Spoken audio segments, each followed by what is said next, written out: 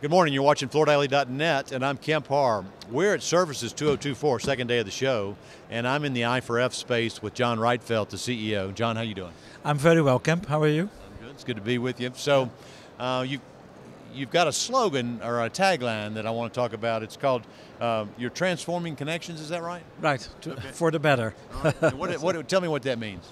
Yeah, so we are connecting. We always have said that I4F should become a platform where we bring IP together with the market. So mostly somebody has a good idea, but has not a good idea how to market it and how to get customers.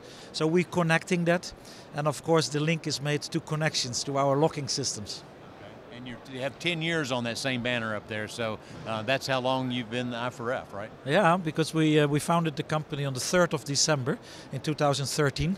So last December we were 10 years old. Okay, all right. Well, let's catch up. You've had a lot of wins. First, most people know that I4F is an intellectual property company, and they license patents and trademarks in the business. There's several firms in that business, and all three are in the locking systems. Yours was introduced last and has actually become the market share leader, right? Yeah, what we always believed when we started, that was actually my concept, why I thought it was good to start what we did, is we have transformed the market to a drop lock market. We always thought that what others called a easy to install system was not so easy. I always take myself as an example. I'm not so technical, to install. So everyone should be able to do that. That was the principle. That became this drop lock system, triple lock, 3L triple lock, and click for you. And that has been taking over the market. Of course, helped by also the start of new material products. Because they have certain characteristics, either they're too flexible or too rigid, so it doesn't work with all locking systems, but our system worked well. And secondly, there was, because of an increased market at that moment, not enough installers to install, so it became not only a good product for installers who could install more square feet per hour, but also for people who wanted to do it yourself. Yeah, and that has picked up tremendously. If you look currently to new material products, but in the meantime also laminate or even engineered wood, more and more lines are going to drop lock systems. Yep, that's right. So you can put it in a lot faster, that's the key principle. Yeah, with the price of installation now and the cost of labor, it just makes sense. You go with the system that you can put in a hurry, right? Yeah, 100%. Because again, there are not enough installers. We are working on that as well as an industry. But we need to take the fact, and you can install it faster. And it's easy. So you've had a few really big wins lately. You were the licensing company for the Hemin digital printing line, and I believe there's been 4 sold, which you now have the licensing rights for.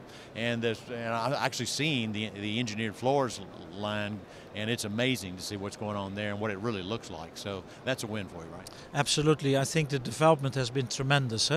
As you may recall, we know each other now for several years, but we had our vision that we wanted also to transform the flooring market to a digitally printed product. That is the next phase, also as a sell-up and more choice of design.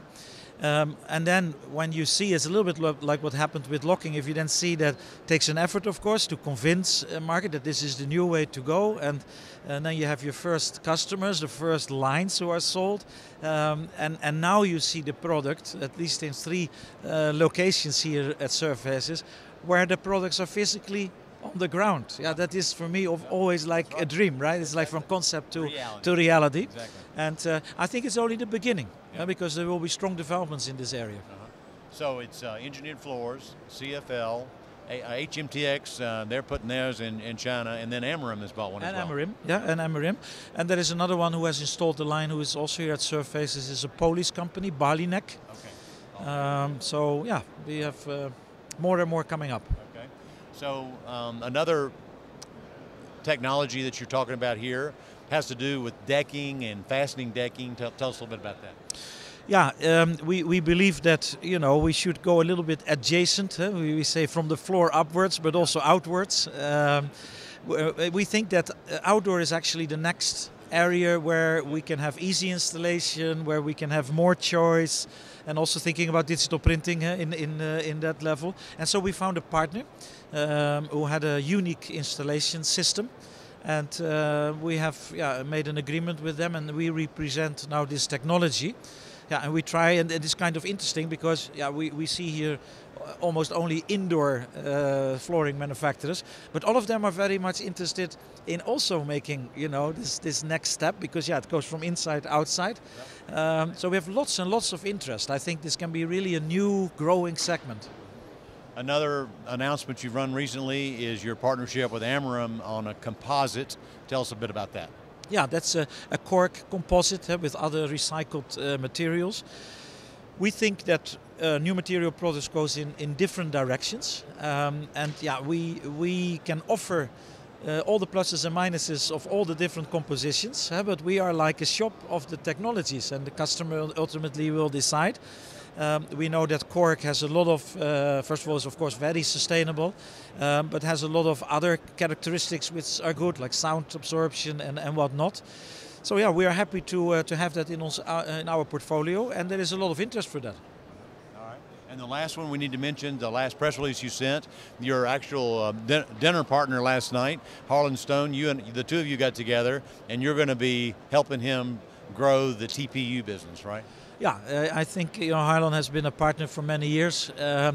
He is a good visionary, has brought quite some innovations to the market, and he has this and had this strong belief in a completely sustainable composition, a panel which ultimately should be circular, because kind of the dream space is that you basically buy one time a floor, so this is not so good news for all the flooring manufacturers, but there will be other services, but you buy one time a floor, and ultimately if you bring back that floor, there will be a new floor made out of those raw materials which have been recycled.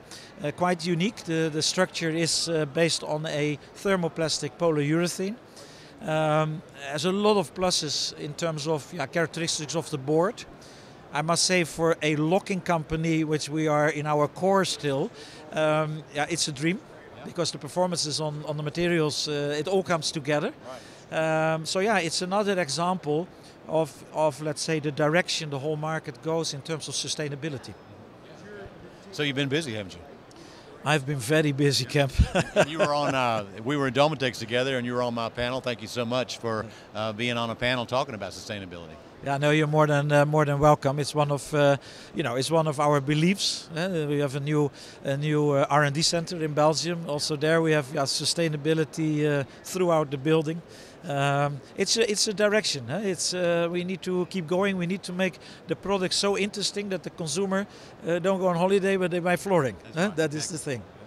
Okay, great to be with you, John. Again, been talking to John Rietveldt, the CEO of I4F, and you've been watching Kemp R and FloorDaily.net.